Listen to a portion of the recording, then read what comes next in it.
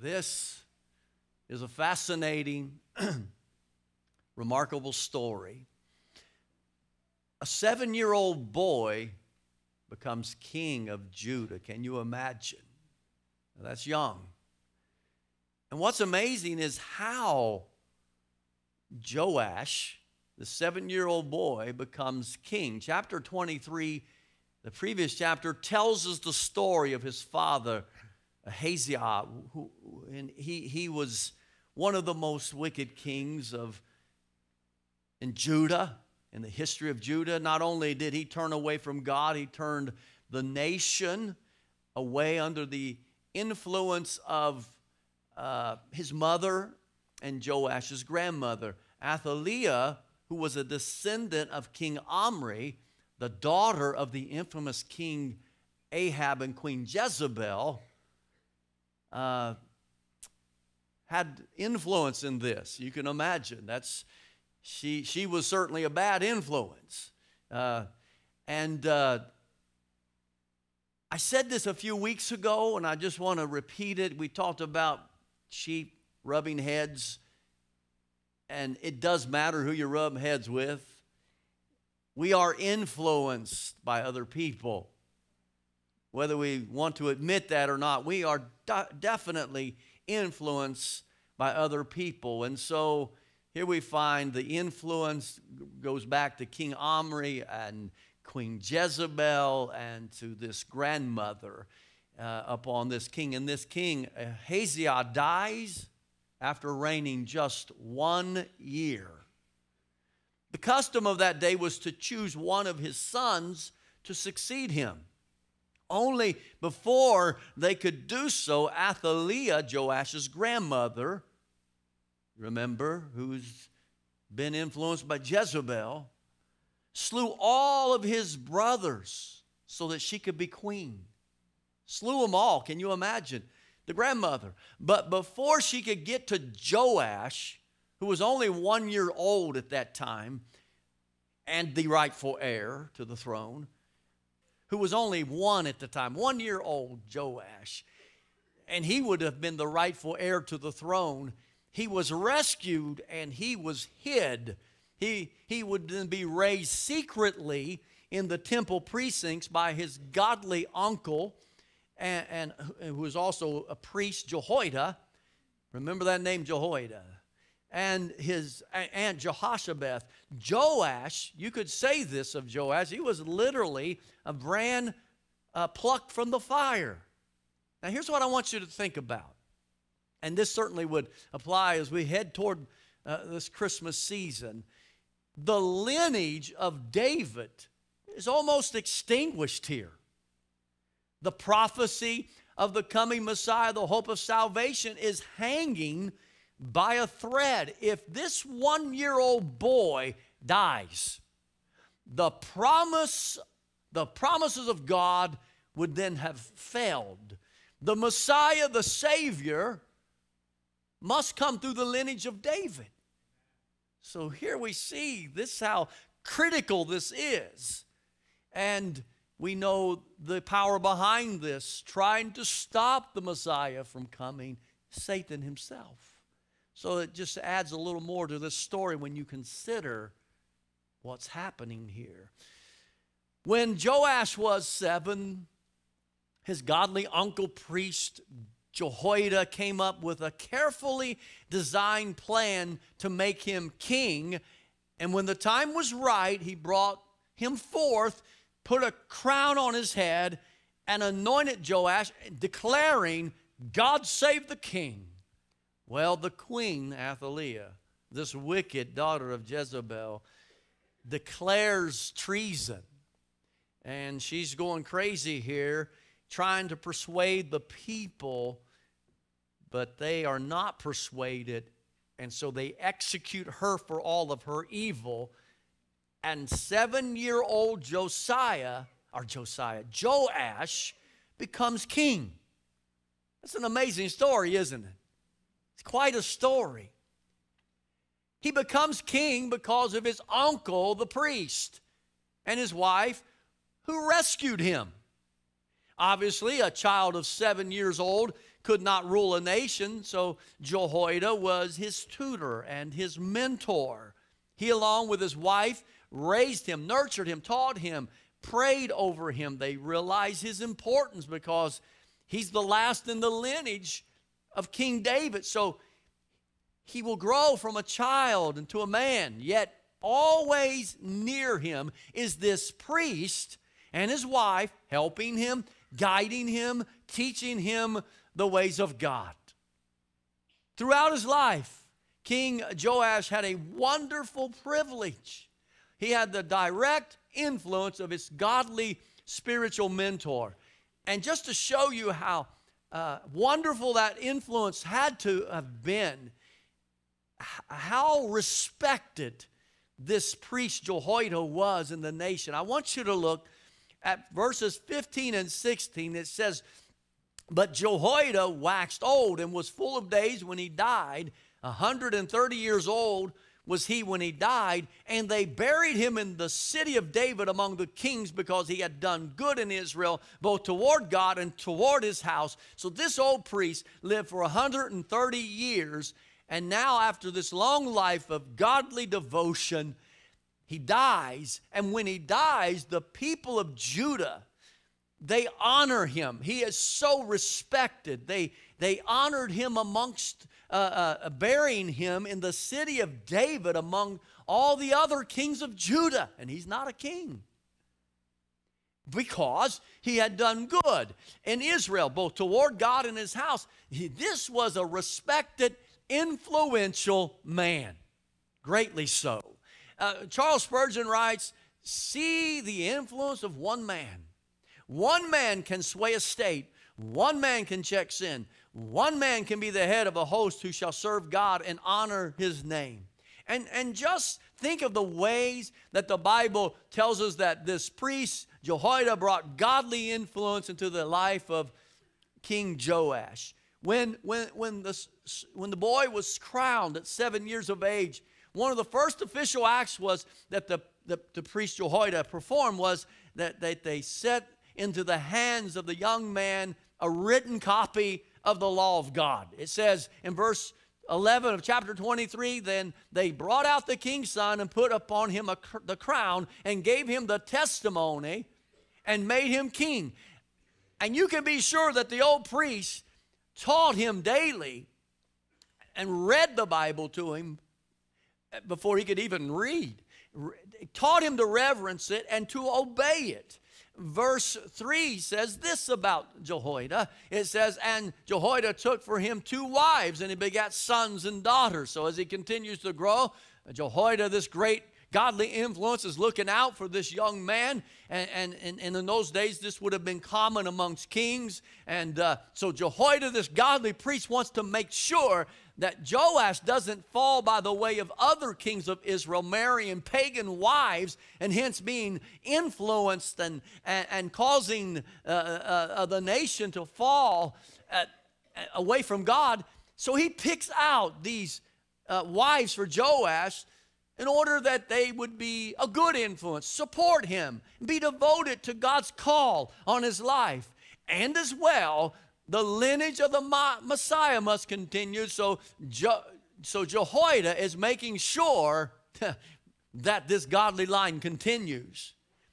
It's a remarkable influence. It really is. A godly man, this priest named Jehoiada. Verse 2 says, and this is interesting. It says, "And Joash did that which was right in the sight of the Lord." And I want you to notice it says, "all the days of Jehoiada the priest." He was a good boy. He was godly. Chapter 24 tells us that he restored the temple where it had been desecrated and fallen into ruin under Athaliah. And he reproved the priests because they weren't getting the job done in a timely manner. And Joash secured the funds until it was all completed. And then notice what it says in verse 14. It says, "And they offered burnt offerings in the house of the Lord continually all the days of Jehoiada." So this good boy, now good king, repairs the temple and proper worship is restored. I mean, this is great. The godly people in Judah must have been rejoicing that now on the throne, after having wicked kings, is this obedient descendant of David. It was a great time. But what they did not know about this young king was that he had a very shallow faith. Very shallow faith. We're going to get to that in a minute. They didn't know that. I want you to notice the ominous tone of verses 2 and verse 14. Let me read them again to you in case you didn't catch it. In 2 Chronicles 24 verse 2 it says, "And Joash did that which was right in the sight of the Lord." And notice this. How long was that? All the days of Jehoiada the priest. And then in verse 14, "And they offered burnt offerings in the house of the Lord continually." They had godly worship, restored worship. How long? All the days of Jehoiada. Joash did that which was right in the sight of the Lord. He did good, but he did not do good all the days of his life.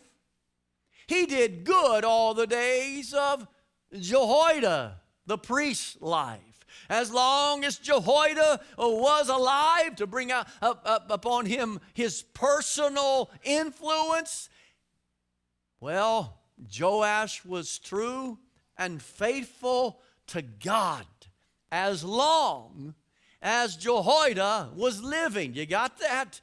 But then Jehoiada dies. And I want you to notice what happens in verse 17 after Jehoiada dies. This is quite interesting. It shows us how the enemy of our soul works. It says, "Now after the death of Jehoiada came the princes of Judah and made obeisance to the king. Then the king hearkened unto them." So after Jehoiada's dead, some of Joash's peers come to see him. Now let me just tell you something about our enemy, the devil. He is not stupid, nor is he impulsive like we tend to be. He is waiting in the wings, biding his time for the exact right moment to attack Joash. And I can say this, he's doing the same thing, waiting in the wings at the right time to attack you and me. At the right time, without the influence of his godly uncle, this good king is about to be tested, and the shallowness of his faith is about to be revealed. The officials of Judah did not approach Joash while Jehoiada was alive. This godly man, no. The time was not right when Jehoiada was alive, but as soon as he's dead and Joash is vulnerable, they come and he falls under the influence of these princes, these peers. A good king is about to go bad. Are you with me? It's an interesting story, isn't it? Some great spiritual principles here for us. I want you to notice the way of the tempter. The princes bow before Joash, fawning over him, flattering him, and I just want to say this, it's not likely that the godly Jehoiada was doing any bootlicking. No. Now, don't misunderstand. He would have honored that office. He would have great respect for it. But he would have spoken the truth faithfully to the king, putting God above everything else. So these fawning princes, they gain influence with the king. I don't know what they said. I can only imagine what they might have said. I would have liked to have been there to heard what they were saying. But can I just, if you will allow me this morning, can I just say some things how it might have gone down? I can almost imagine them saying, "Hey, Joash, Why are you still doing the things like that old priest wants you to do? Don't you know that's old school, man? The dude was 130 when he croaked.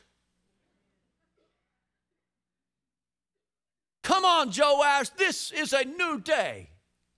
Quit being an old fuddy-duddy. God loves us just like we are. He doesn't care if we have a little bit of fun. Come on. No other nation does this kind of stuff. They worship and they have a good time doing it. And you really think God's intimidated by a few little idols here and there?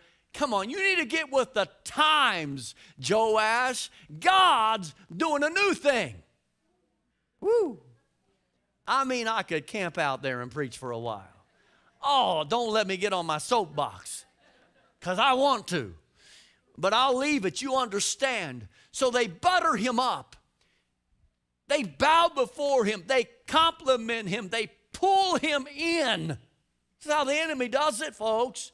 He then, without that godly influence of his uncle and priest, and then with the ungodly influence of his peers, he turns his back on God. And not only does he turn his back on God, as leaders would do, he brought Jerusalem down with him.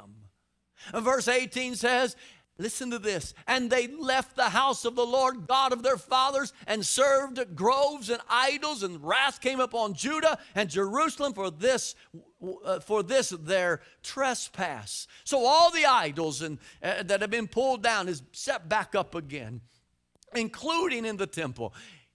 He did away with the sacrifices, folks. Listen to this. This is the work of the enemy. You see it in these Old Testament examples. He does away with the sacrifice, which typifies what? It typifies Christ, the coming Redeemer. That's what and it's this remedy for sin. It is now, and it was in the Old Testament as they look forward to the coming Redeemer. We look back at what he did. You know, so here their thought is, it's a new day. There's no need to preach Christ and him crucified. And you know, this is what's happening today. You go to so many places, it's about everything but Jesus and him crucified. And let me just let me admonish you for a moment, because I am your pastor and I want you to understand and know the difference between what is right and what is evil. And let me just tell you this. I don't care what the church is like, how many people attend, how great their music is, how dynamic the preacher is. I want to just say this: be very wary of any ministry that does not have as its central message Jesus Christ and him crucified. Be wary. Jesus is the only remedy for the sin-cursed soul, and he must be the center of all that we do. And if he's not, folks, you need to run. Run as fast as you can run. Notice it says, this is another important spiritual principle here. Notice that it says, they left the house of the Lord of their fathers, meaning that they forsook God, his house. They forsook his house, which always goes hand in hand. Listen, you forsake God's house, the result, you end up in sin. You end up serving idols. You can argue with me all you want to. I don't need church. I don't need that. You abandon God's ordained means for your growth, your encouragement, his way of strengthening you, your life, you'll end up forsaking God's truth. It's a principle, and it's a right one that we need to take heed to. So Joash is weak. He's not strong enough to stand on his own 2 feet. Without Jehoiada in his life, that godly influence, he is now influenced for evil. He has gone from a good king to a bad king, from a good boy to a bad boy. And what was the result of his going bad? Of forsaking God or forsaking his house? God sent his wrath. I can assure you what was true of Joash is true of us all. Yet I want you to see something here. Before God pours out his wrath, he is a merciful God, and he extends his hands of mercy always. Verse 19 says this, yet he sent prophets to them to bring them again unto the Lord, and they testified against them, but they would not. Listen to this. Here we go again. This is so full of lessons. They would not give ear. Joash and the princes resisted the prophets and their attempts to call them back to the Lord. They would not give ear. This Hebrew word for give ear is sometimes used in reference of a dog. And of a dog's ear, I should say. You probably, I mean, you've had to see this. It's almost comical sometimes when the dog hears something, their ears raise up, right? You ought to see our little Yorkie. Big ears. And it's kind of comical, but the idea is that. This is the idea here. When you would not give ears, it's like ignoring it. Ears down, right? Droopy ears. It's the opposite. So what's this mean? It means they ignored the warning. They didn't listen. How often this is the case? The prophet speaks, but he's ignored. The word of God is preached, but ears are not lifted. Ears are not lifted up. I just want to say this. God help us to always have perked up ears. Hear me now. I mean, if I could pray a prayer today for all of us, I would pray, God, help us to always have perked up ears, ears to hear what you are saying. I want you to know this. I don't always measure up, and I may not be measuring up, but I want to have my ears lifted up.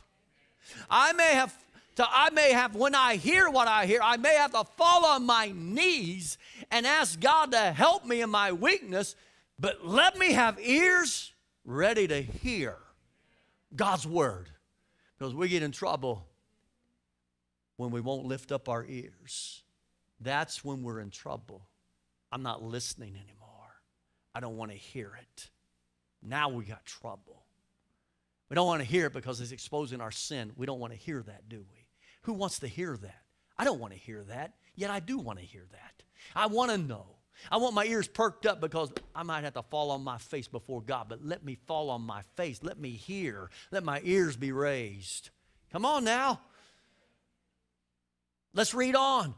It says in verse 20, and the Spirit of God came upon Zechariah, the son of Jehoiada the priest. Now listen, this is another twist in this story. This is something here. The son of the priest, that godly priest, Jehoiada, the one who had raised Joash, the one who rescued him, has a son who is now a prophet. He's influenced by his daddy too. This is Joash's cousin. It says, which stood above the people and said unto them, thus saith God, why transgress ye the commandments of the Lord, that ye cannot prosper? He's saying, don't listen to these princes who cause you to transgress, Joash. They're telling you it's a new day. There's no new days. There's only one kind of Christianity. It never changes. The message never changes. There's no new one. There's no new message. He says, he goes on to say that you cannot prosper because ye have forsaken the Lord. He hath also forsaken you. So we see another principle here. The Hebrew word for forsake is the same word used in verse 13, translated left. You forsake him, he will forsake you. You leave him, and the consequences is he leaves you.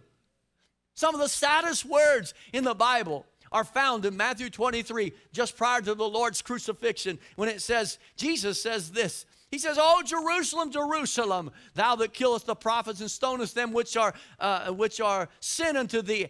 Listen to this. How oft would I have gathered thy children together, even as a hen her chickens under his wings, and you would not. I wanted to do it. I tried to do that. I've offered it. I've come to you. Here I am. But it says this, they would not. In verse 38 says, behold, your house is left unto you desolate. This is a principle. You leave him, the result is you're left desolate. Now, he doesn't want that. He wants you to come. But if you will not, desolation. So, with no more godly influence from his uncle, or even God himself now, because God's now left, Joash, the king, he murders the son of his uncle Jehoiada, his own cousin, who confronted him with God's word. The deed is done right in the temple precincts. Think of that. He says in verse 21, 22, and it says, and they conspired against him and stoned him with the stones at the commandment of the king in the court of the house of the Lord. Thus Joash the king remembered not the kindness which Jehoiada his father had done to him, but slew his son. Now think about that.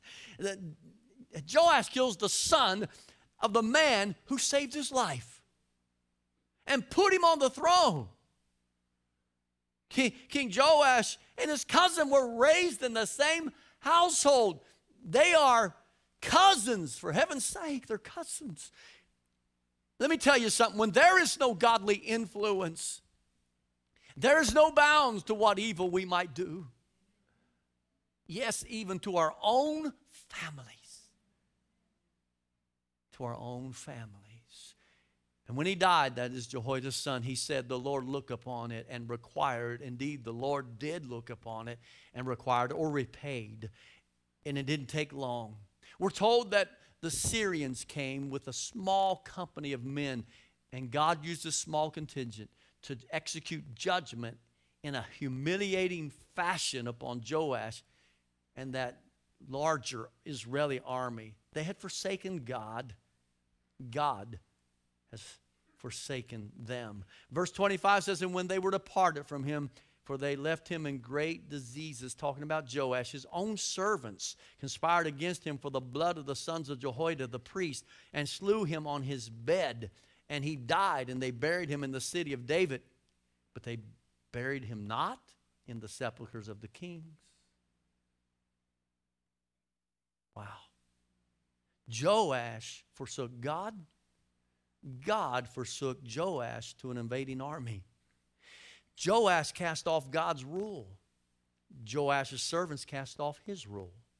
Joash conspired against Zechariah. Joash's servants conspired against him. Joash murdered a defenseless man. His servants murdered him as he lay sick. Wounded is what it means. And defenseless he lay in bed. Joash did not heed the dignity of Zechariah's office as a prophet. They had him stoned. Joash's servants did not heed his dignity as a king. They had him buried outside the tombs of the kings. Now remember, when Jehoiada died, the old priest who was not a king was buried with the kings. He was so honored. They buried him with kings. But when Joash the king dies, he's buried not with kings. He dies in shame. Hear these words, folks. Galatians 6:7 says, be not deceived. God is not mocked. For whatsoever a man soweth, that shall he also reap. And reap did Joash ever. Oh, he reaped. It's another principle. You can't escape it. So what solemn lessons we learn? A good boy gone bad. Joash was raised with such a spiritual privilege. You think about him. He had to think often about how he was spared at the age of 1 when all of his other brothers were slaughtered. And he had to be thinking, why me? Why was I spared and not them? Surely he had to think, God has a great plan for my life. He spared me. Yet he dies in shame, lost without God. What a privilege he had to have been raised by a godly uncle and aunt, and who had not only saved him when he was young and helpless, but cared for him and put him on the throne and taught him the ways of God. Surely you would think that he could recognize the providential hand of God in his life. But I wonder, do we recognize God's providential hand in our life? Can you look back and see him at work? Oh, let us think for a moment this morning. Perhaps he spared your life. Perhaps someone had a spiritual impact on you, much like Jehoiada did in Joash's life. Who has had such an impact on your life? Somebody has. That you, listen, you wouldn't be where you are today if it wasn't for that Jehoiada. You might say, well, God did it. And that's true. But who does God use? He uses people. Who prayed for you? Who cried over you? Who taught you? Who spiritually fed you? Who was your Jehoiada? Was it your grandmother? Maybe a mother, a father? Both? Sunday school teacher perhaps? A pastor? An uncle? An aunt? A friend? Think about it. Somebody has influenced you. Or several people have influenced you greatly. You say, wow, if it wasn't for that teaching, if it wasn't for that influence, that sermon, that man, that woman, I wouldn't be here. I'd be lost. I might not even be alive today if it wasn't for my Jehoiada. I could be dead. There are people in our lives that God sends, but like Jehoiada. I think of those people in my life. Sacred memories I have. My mother who prayed for me and took me to church, made me go. My pastor, when I was a little boy, he took time to pay attention to me. And he invited me to ride. I still remember getting in his car and going to a revival meeting with him. It had such an impact on me because I looked up at him so.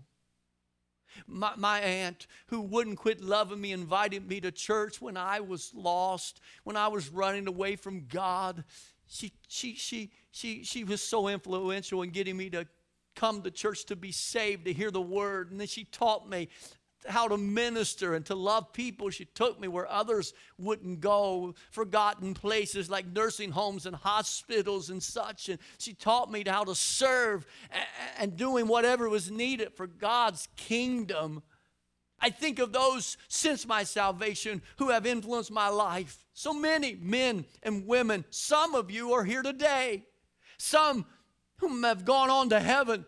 Some of them I have thanked personally. Others I will thank when I get to glory. I'm going to thank them. I have been so privileged, spiritually speaking. I am who I am today because of those Jehoiadas that God put in my life. And He's put them in yours. Some of you may be thinking, yes, but I didn't have it like that. Oh, well, Pastor, I grew up in an ungodly environment. My parents divorced. I never felt loved or accepted. I never received any spiritual influence or encouragement as a child, and on and on and on and on and on we go. But you are spiritually privileged because, listen to me, folks, you're here today, aren't you? You're hearing God's word right now. You're talking about being spiritually privileged. Somebody or something in your life has influenced you, or you would not be here today. And I want to just say this. None of us have a perfect past. No, don't look at me like you do. And none of us have a perfect family.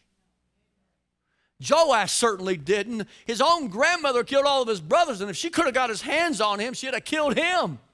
He was raised without a father, yet we see in his life the providential hand of God. I'm telling you, God providentially has put Jehoiadas in your life, and you're here today because of that Jehoiada. He's been merciful to you. He's given you, as He does all of us, an opportunity to be saved and to live for Him. And I want to tell you this. He loves us all the same. He's not a respecter of persons. I thank God for all the Jehoiadas in my life, and so should you. So should you. Don't take it lightly. They don't live forever.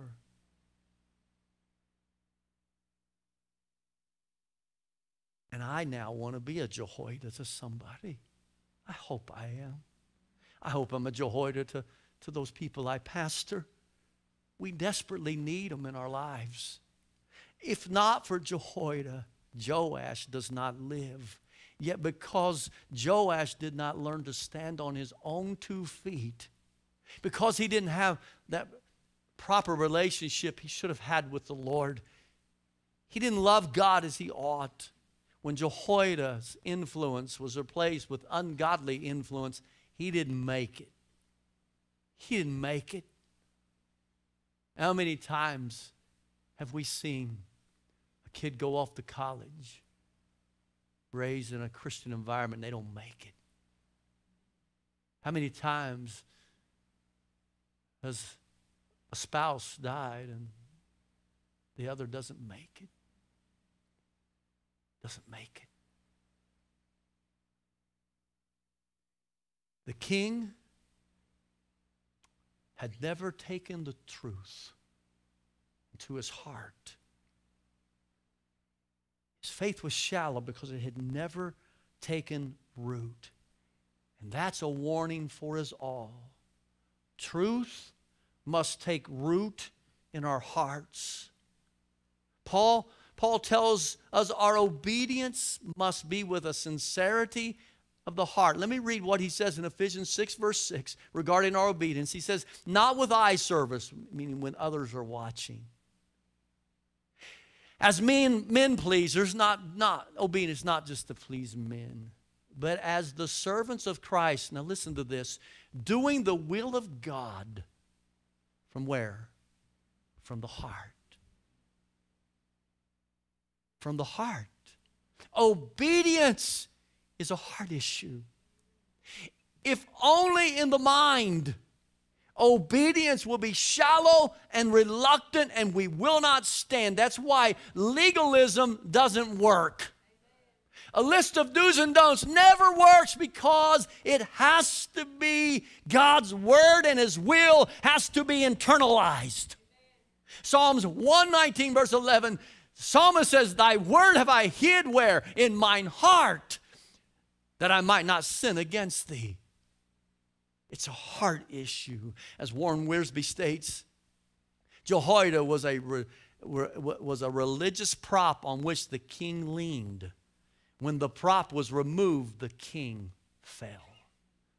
Indeed, a good boy, a good king goes bad, and he dies in shame without God. Here's what I want to ask you this morning as they come. Can you stand on your own 2 feet?